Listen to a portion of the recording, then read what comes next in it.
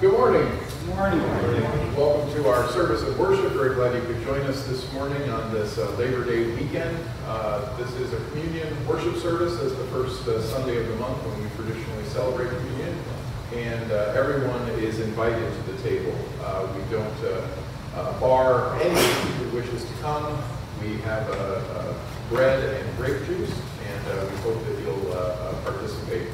The way that we serve communion is we invite everybody to kind of come towards the center aisle. I'll be in the middle with bread, and then you can kind of return to your seats and pick up a cup of the grape juice and either drink it there or take it back to your seat and take it there. But we do hope that you will participate and take part and find that sense of communion, God's presence in our lives, and our sense of unity with God and unity with one another here as we celebrate this sacrament. There are a number of announcements in the bulletin, most of them having to do with next week.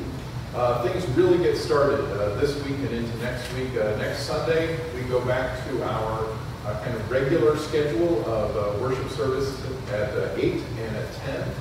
And we hope that you will be back with us next Sunday at one of those two services. We will have fellowship hour at both of the services, so following the 8 o'clock and following 10 o'clock there will be fellowship time. The schedule of the church really gets started next week. Choir gets going, confirmation class gets going, the Wednesday afternoon lunch gets going. There is a lot going on in the life of the church, and we hope that you will be a part of all of it.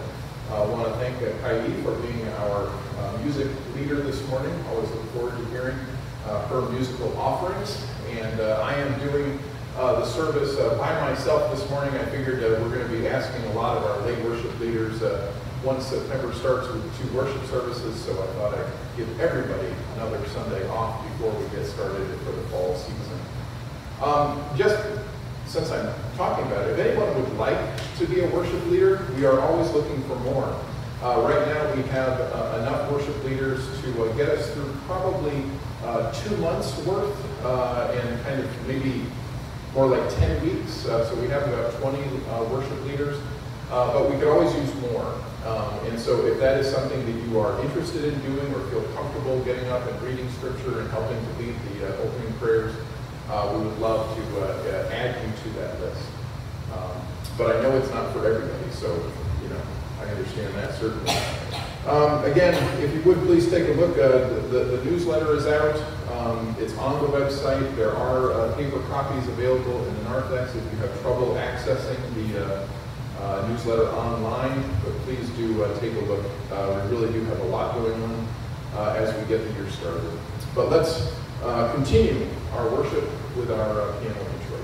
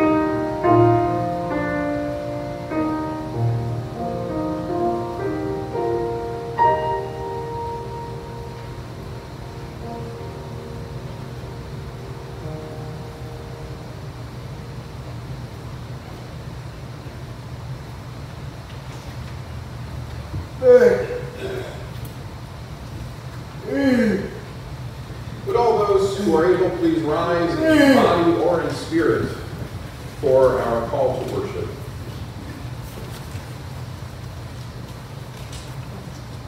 Come through the boundary of the night into the light of this new day. Come to remember what is under your feet, and Jesus Christ, like what he planned. Let us grow together in our praise and delight. We the women tickle our branches, and round our feet. You and I, let us move in this gentle breeze to live and move and have our being. Let us find beauty and wonder in being God's offspring. Let's share together our opening hymn. It's number 355 in the New Century Hymnal, God the Spirit, Guide and Guardian.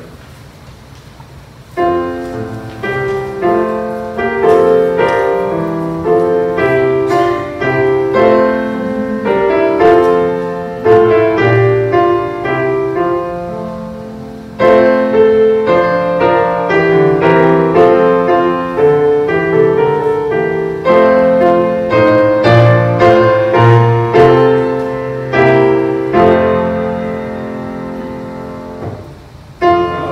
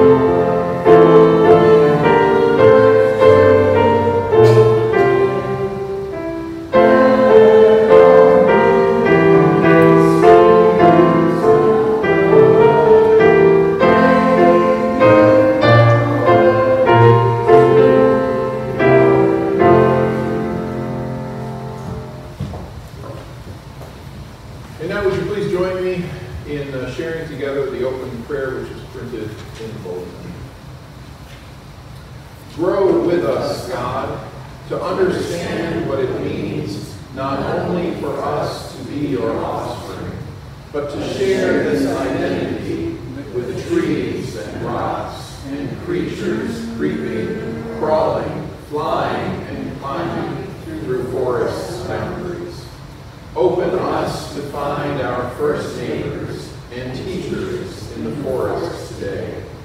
Help us to look and listen, touch and hear the goodness and wisdom you have planted. Ground us in this wisdom so we can grow more and more into your mystery.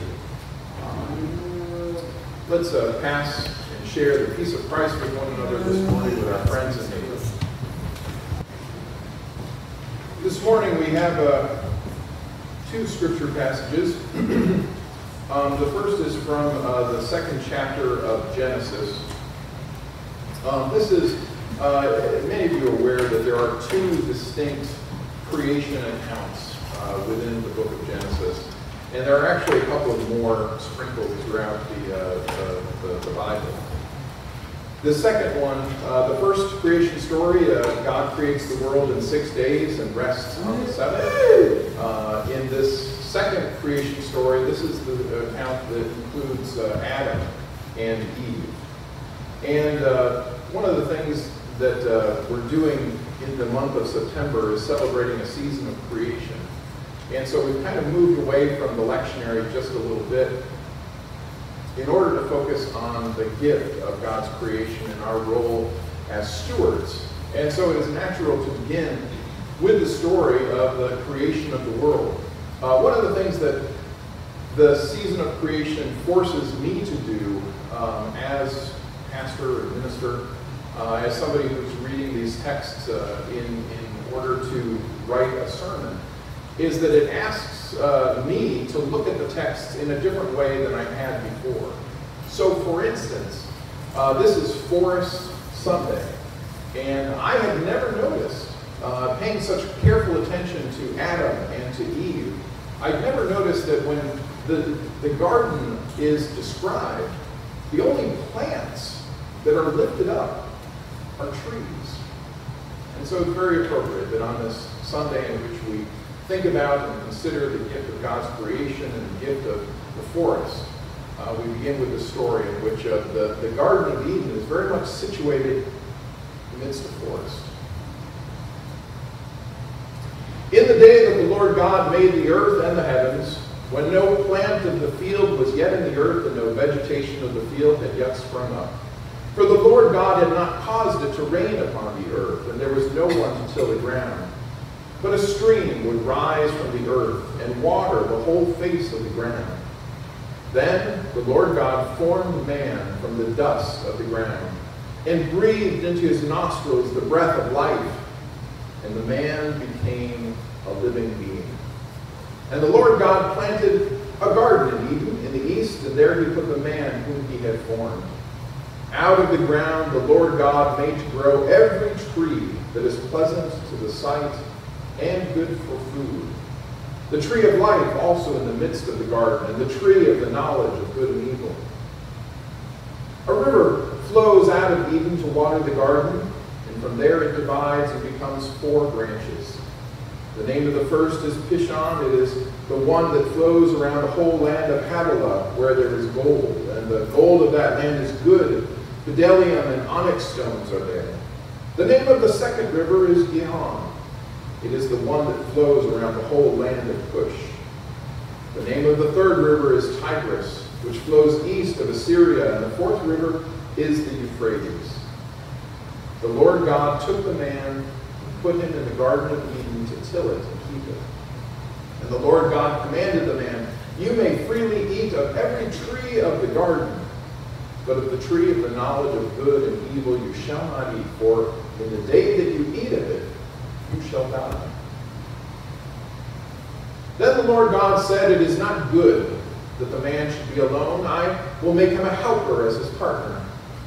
So out of the ground the Lord God formed every animal of the field and every bird of the air and brought them to the man to see what he would call them. And whatever the man called every living creature, That was its name. The man gave names to all cattle, and to the birds of the air, and to every animal of the field, but for the man there was not found a helper as his partner. So the Lord God caused a deep sleep to fall upon the man, and he slept. And then he took one of his ribs and closed up its place with flesh. And the rib that the Lord God had taken from the man, he made into a woman and brought her to the man. Here is the reading from Genesis. Our second reading is from the book of Acts. This is a description of the Apostle Paul's evangelization efforts.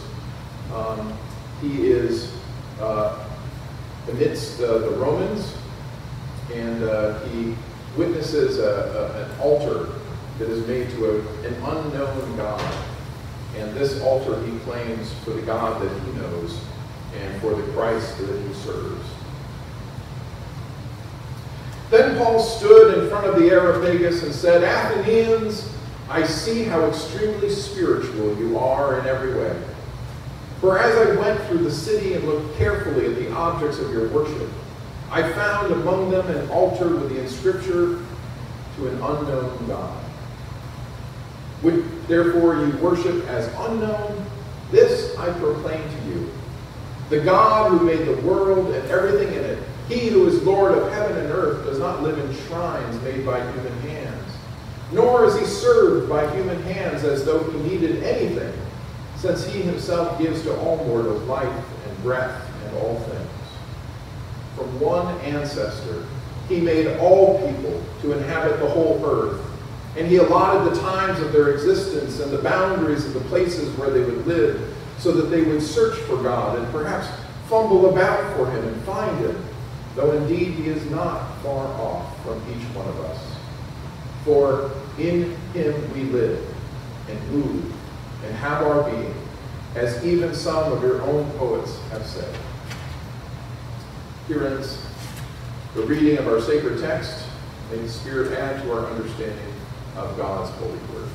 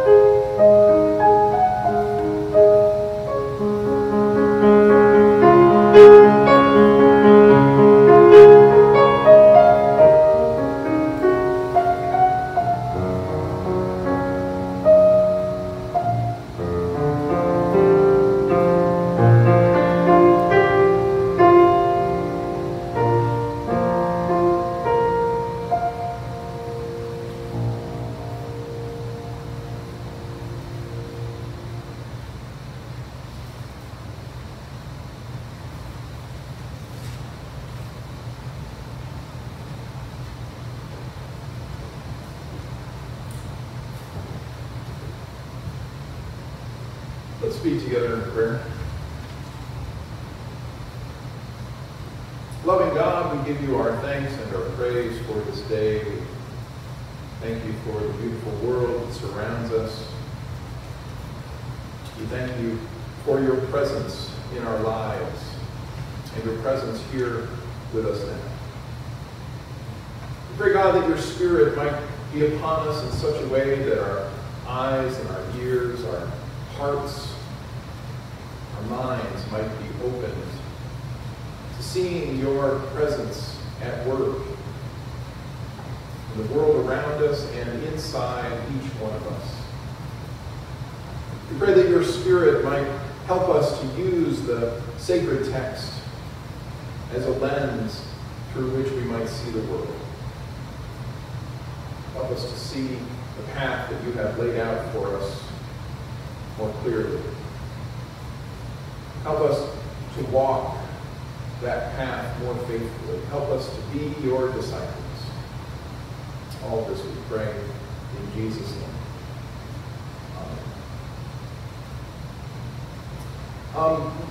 Many of you are aware that I grew up in Connecticut. We lived in, I was born in Springfield, but then very early in my life, around the age of 3, we moved to Connecticut. We lived in a small rural town in Connecticut, Tolland, kind of north central Connecticut. And during my childhood, we lived in 2 different homes in Tolland, and both of them were surrounded by woods. It was one of my, if I wasn't playing football or basketball or trying to play baseball or wiffle ball with my friends, I was in the woods wandering. When I was younger, my mom would let me go into the woods as far as I could, as long as I could still see the house. And then when it started getting dark, it was time to return home. In both homes that I lived in Tolland, surrounded by woods, I was surprised. Well, at first I don't think it necessarily bothered me, but there were stone walls in the middle of the woods with these huge trees. And again, I just kind of accepted that there were people built stone walls in the woods. You know, that's what happened. It wasn't until I was a little bit older and my mom had given me permission to go a little bit further in the woods where I couldn't see the house any longer, that began to wonder, why would anybody build a stone wall in the middle of the forest? It didn't make any sense. And then it was still later, when I was probably high school or even college age, that I realized that when those stone walls had been built, and most of the stone walls of New England were built in the early 1800s. When those stone walls were built, those were completely clear pastures or fields. There were no forests because the land was being used for farming, for crops, and for the grazing of sheep. In New England, there was actually a sheep like hysteria where everybody bought sheep because it was supposed to be a great investment and the market was good for wool. But then it began for dairy animals and for other grazing creatures. It wasn't until the West opened up in the 1840s and 1850s that those lands were left behind because it was no longer marketable to farm those lands in the same way that they had been for a previous century. And instead, a lot of the farmers moved west into Ohio and Indiana and Illinois and Wisconsin. It was when the farmers left that the trees came back. And so you can read about it, but there are now more trees in New England in the year 2023 than there were 200 years ago. With all of the development, with all of the suburban sprawl that has occurred throughout New England and Connecticut and Massachusetts, yet still there are more trees today than there were 200 years ago.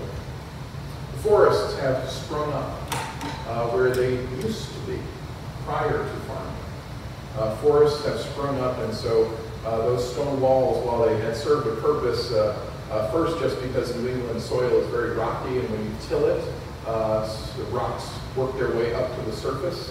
And so farmers every year, that was one way that they would keep their kids busy, was that they would have to go into the field and get rocks out of the field so they could till and plant. And what do you do with all those rocks? Well, you build a wall.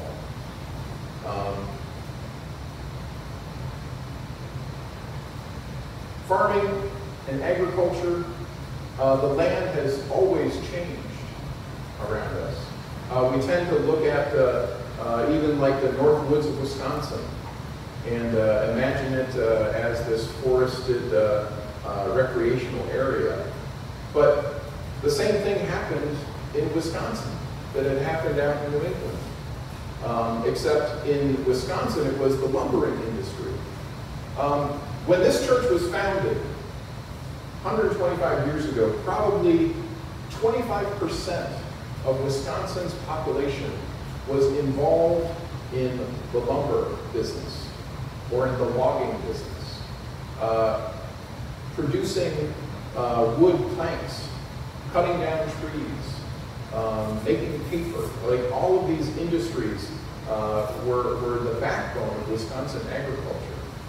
Unfortunately, at the time, there was not a lot of foresight to the future.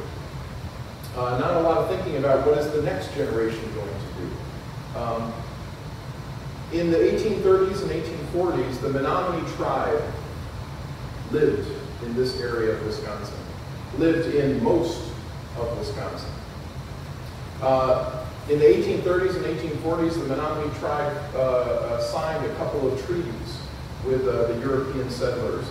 America had just won the, well, a little bit previous, they had won the 1812 war. A lot of the Native American tribes had sided with the British. And so some of the those Americans viewed Native American peoples as kind of the enemy because they had sided with the British.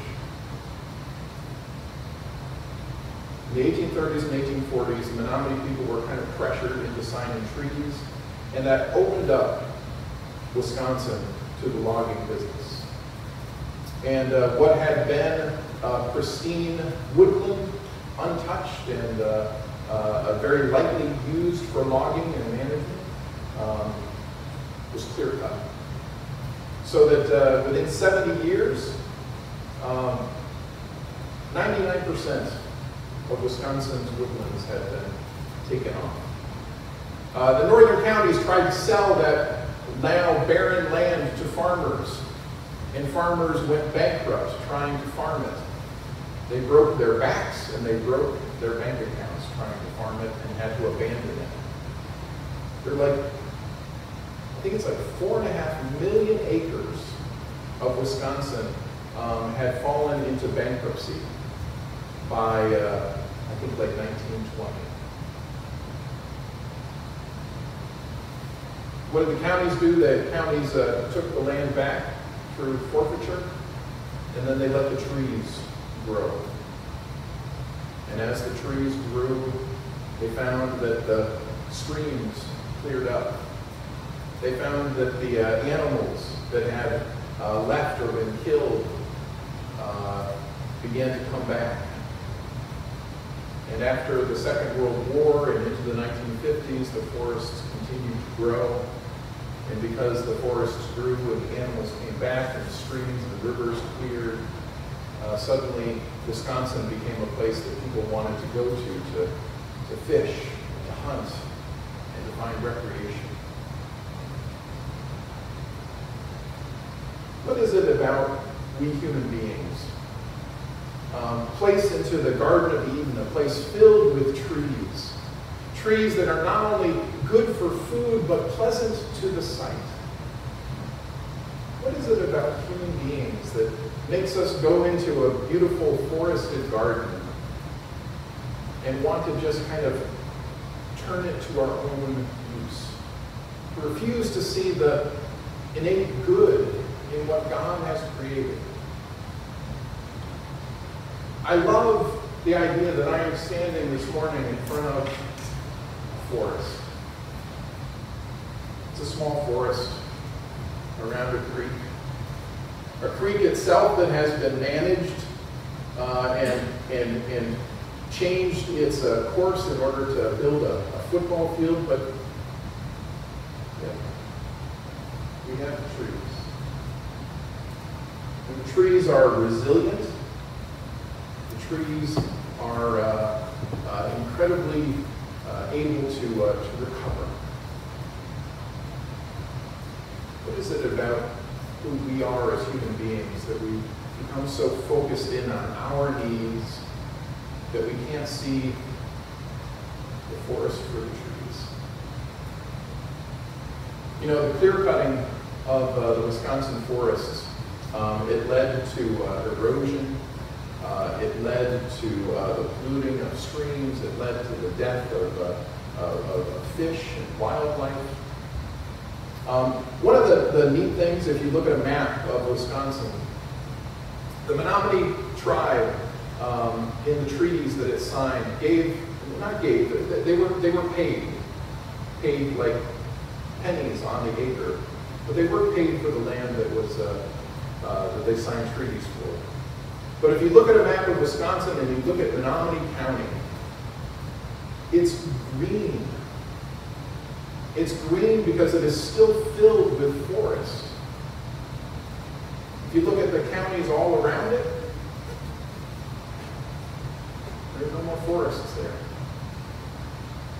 Menominee were able to find a way to figure out how to harvest trees and harvest lumber in a way that yet still saved the forest, that allowed it to regrow, that allowed it to continue its work of holding on to fertile soil and keeping the water, groundwater, clean.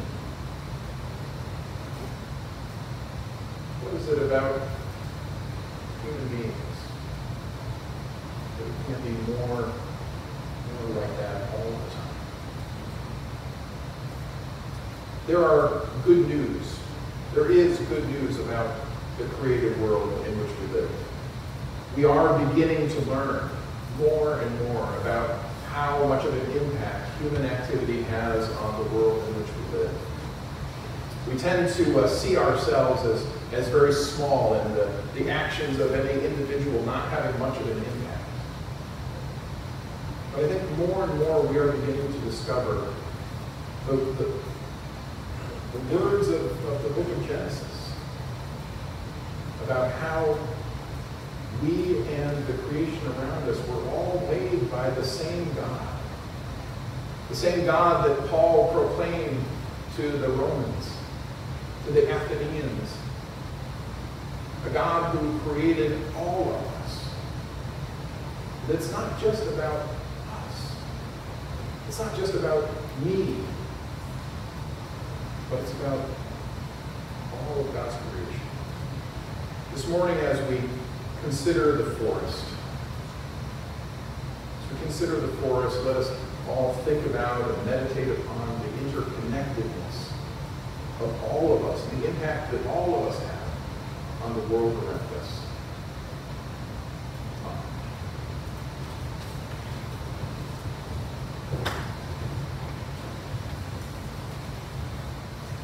Let's share together hymn, We Are Not Our Own. It's number 564 in the hymn. Thank you.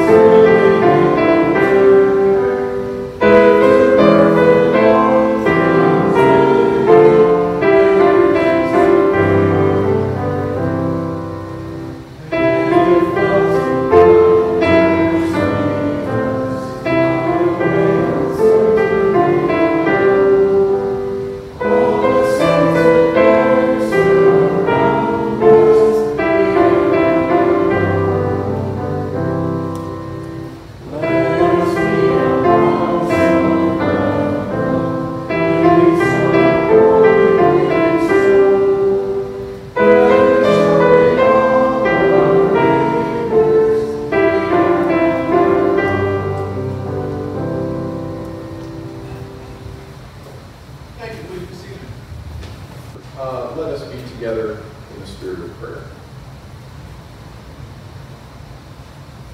Loving God, thank you. Thank you for the gift of this day. Thank you for the gift of the people in our lives, our families, our friends, our circle of support. We give you thanks for the nurture that we have found. We thank you for the encouragement that we have experienced. We thank you for the love which we have been given through these relationships that have kept us strong in times of joy and in times of great difficulty. We thank you, God, for the community of the church, for the strong bonds of fellowship,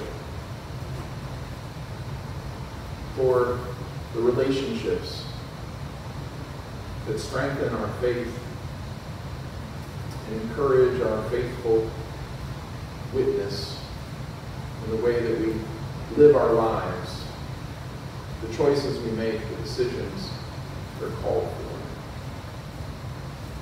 We thank you, God, this morning for the beautiful world that surrounds us, for the forests, for the trees, for the gifts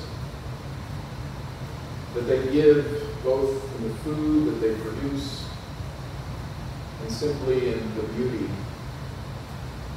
that they share. God, we know we're not always the people that you've called us to be. Sometimes we act foolishly. Sometimes we act short-sightedly.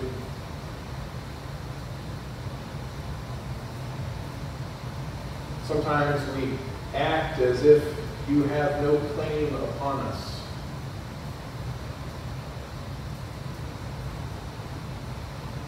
But God, you know us completely. And within each one of us, you find reasons to love us.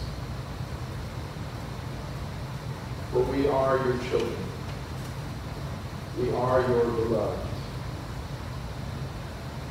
And because your love for us, because your grace and your forgiveness is greater than anything we could do or leave undone, you continue to call us forward,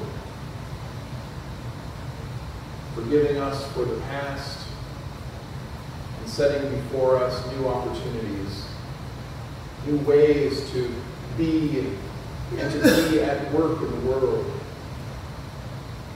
new opportunities to share love, to share compassion,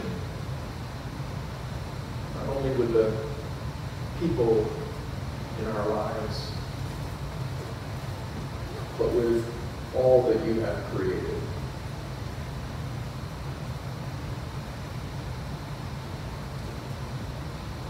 This morning we lift up special prayers of joy for creativity, artistic talent and ability. Give thanks that Craig has been able to publish his book and tell his story about a needed life.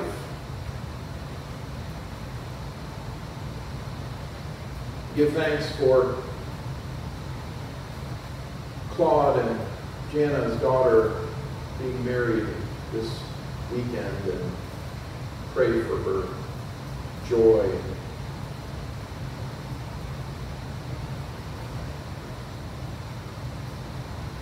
But we know, God, also that there are people who we know that are in deep need. We pray for those who are going through treatments and enduring therapies. Pray for those in the hospital.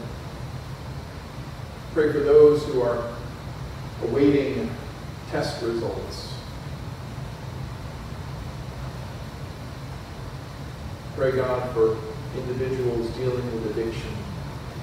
Pray for families immersed in conflict.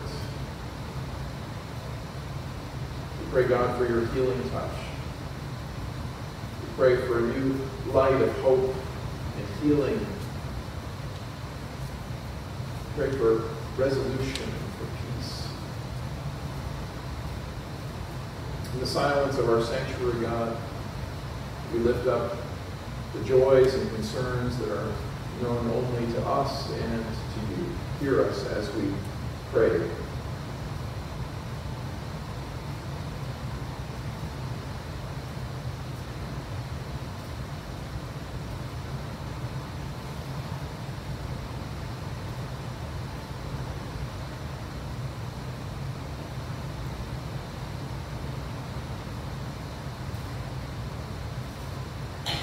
Loving God, thank you. Thank you for hearing us as we turn our attention to you. Whenever we turn to you, we find you are already turned towards us. And now we pray that you would hear us as we lift the prayer that Jesus has taught his disciples. Our Father, who art in heaven, hallowed be thy name. Thy kingdom come, thy will be done, on earth as it is in heaven. Give us this day our daily bread, and forgive us our sins, as we forgive those who sin against us. And lead us not into temptation, but deliver us from evil. For thine is the kingdom, and the power, and the glory forever. This time our ushers will receive the morning's offering. Let each of us give as we are able according to the blessings which God has already given to us.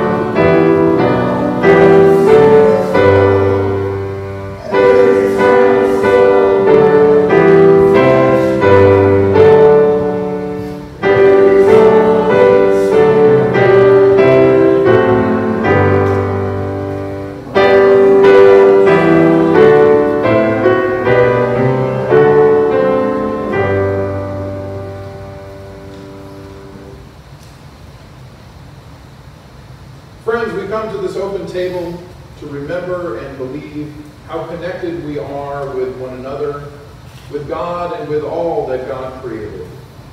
But what takes place here in many ways is still a mystery. The mystery still gathers here. It's not easily seen. It can be sometimes hard to grasp the stories that come to live in us. And so we come to this table to open our hearts, to open our minds, to open our ears and our eyes, and to listen, to see clearly. We listen for the great story of the one who loved the land he lived upon so much that his best stories were about the vines, were about the mustard seeds, were about the good soil. He spent time in the wilderness and knew that its challenges were great, but that it also had gifts to offer. He gathered those he knew and loved around a wooden table, borrowed from the strength and wisdom of the forest. His story and his ministry to be tasted and seen in the goodness of God's creation. It was that story that lives in us and grows with new meaning each time we share in this communion meal. So come and see. Let us come and experience the mystery of this sacred meal. Would you please join me in the communion prayer? God be with you. And also with you. Lift up your hearts. Let us give thanks to God Most High.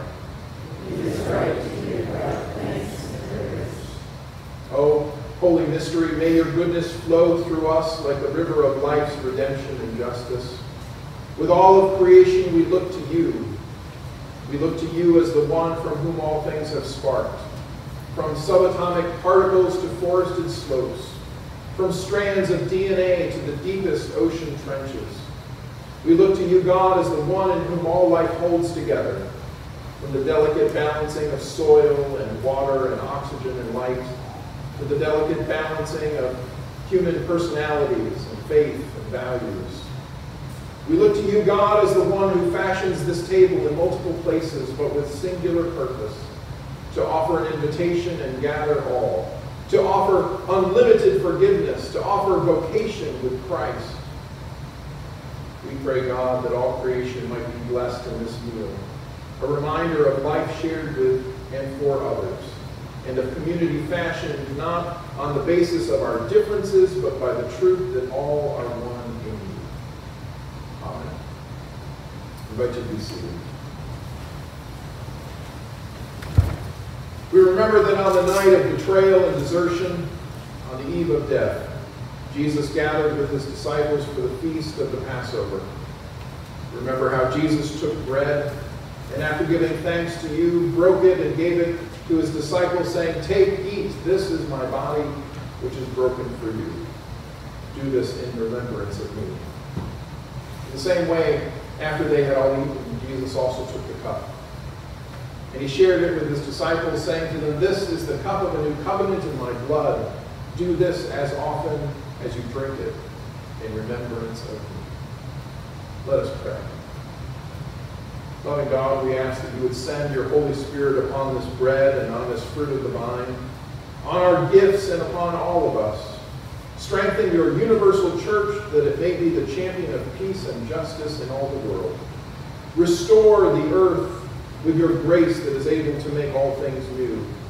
Be present with us as we share this meal and throughout our lives, that we may know you as the Holy One, who with Christ and the Holy Spirit lives forever. Amen. The bread which we break is the communion of the body of Christ.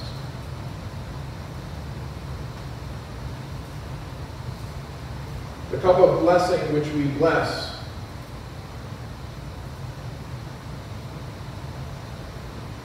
this cup is the communion of the blood of Christ.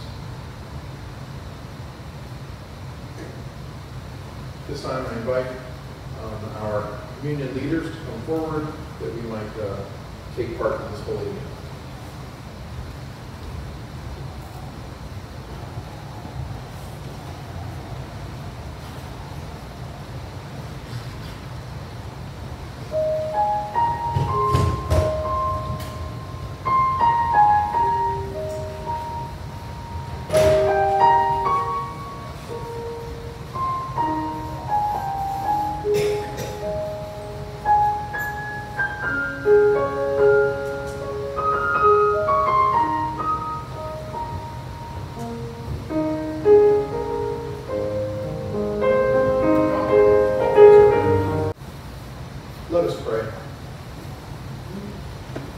Almighty God, we give you thanks for the gift of your presence and the simplicity and splendor of this holy meal.